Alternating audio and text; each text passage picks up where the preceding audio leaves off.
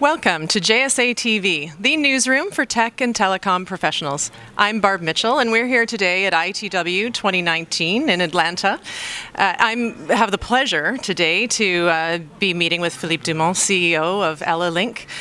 Thank you so much for joining us, and I'd love to hear a little bit about the project you're working on. Okay, so thank you very much for this interview. It just gives me the occasion to speak a bit more about EllaLink. So EllaLink is a submarine cable that starts in Europe, actually in Portugal, a bit north of Lisbon, and goes directly to Brazil and reach Fortaleza, which is a big hub for submarine cable in this world. Okay, it's a 4-fiber pair system, and along the route going to Fortaleza, we today stop in Madeira. The beautiful island of Madeira, yeah, and after we stop in Capo Verde, and from Capo Verde on we cross the Atlantic, the Rif, and straight on to Fortaleza. Wow, it's an amazing route. There's a lot of things involved in doing a project of that scale. Are you on schedule? Are you where you want to be with everything? Yeah. This project has been, we say CIF, put into force the 31st of December last year, 2018, and it's scheduled to be in service by the end of 2020, December 2020. At this moment, we are on the survey part of the construction. That means that there are 2 vessels. One has started by the Brazilian waters, and it's moving to the European coast, and that's about finished.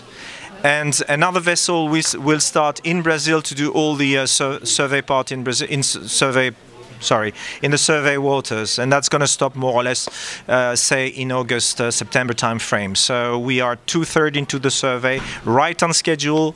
No delays are being recorded at this moment.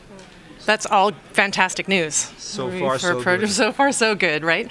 And I also understand that you have some new independent board members. Can you tell us a bit about that? Yes, so our cable is kind of a reaching out to another continent, I mean from Europe to South America. We figured that the board should be reflecting that, so we've put on board 2 ex-CEOs of two major companies. One is coming from Sparkle. His name is Alessandro Talota, and Sparkle has big network in South America.